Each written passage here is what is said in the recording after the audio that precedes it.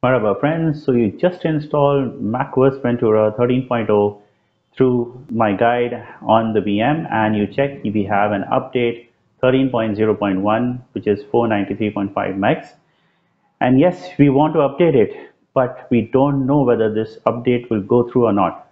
Now, as for the installation method, the update method also has two different approaches that I take, which I recommend for all of you.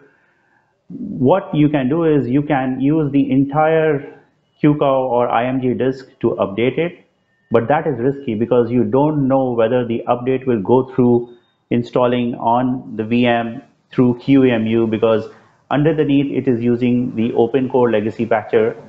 So what you can do is you can take an entire copy and paste backup of your disk, the QCOW disk. That is one approach, and you can try and see if the update runs through on that copy. If not, what you can do is that most hypervisors like QEMU, even VMware, and I think VirtualBox also have this concept of linked clones, where you have a base image, and from that base image you create a clone which will be linked to the base image, and that is what I have done for this update. So QEMU has a concept of backing clones. So with the original file, you create image, and the original file which had the installation of macOS Ventura is the backing image, and this new image is your linked clone.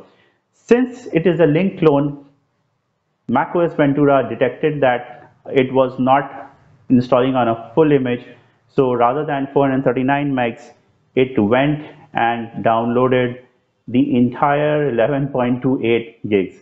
I mean, internet is free. I mean, not free. I mean, internet is. I have unlimited internet, so it doesn't hurt me. But if you are on a meter connection, probably it will hurt you. So, and as you can see now see we are restarting the VM, and rather than let Apple restart our computer, we'll just go and click on restart now. So, I mean, if you have a meter connection, yes, definitely that will be a problem.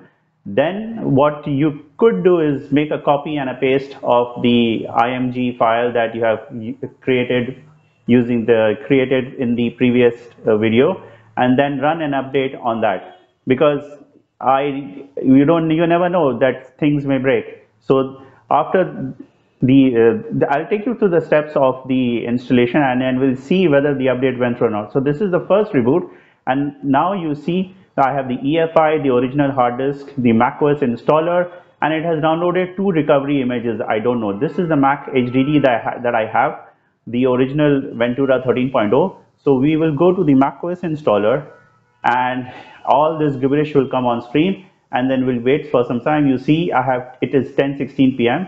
At 10:34 p.m. it rebooted, and now I have the screen again where I have EFI, Mac OS Ventura, Mac HDD. This is the HDD that I have, and again at 10:47 we have a second reboot, and this time we'll go to the Mac HDD again, and we will hopefully not have to reboot any more times. And yes, once you are booted, you can see, guys, we are running macOS Ventura 13.0.1, the latest bits from Apple.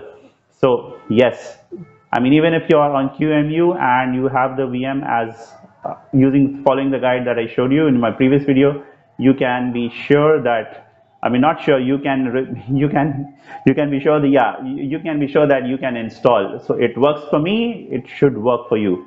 Make a copy or use a linked clone with a backing file. Search for QEMU linked clone with backing file. So thank you guys so much. Just a quick update on the latest bits. Thank you so much, guys.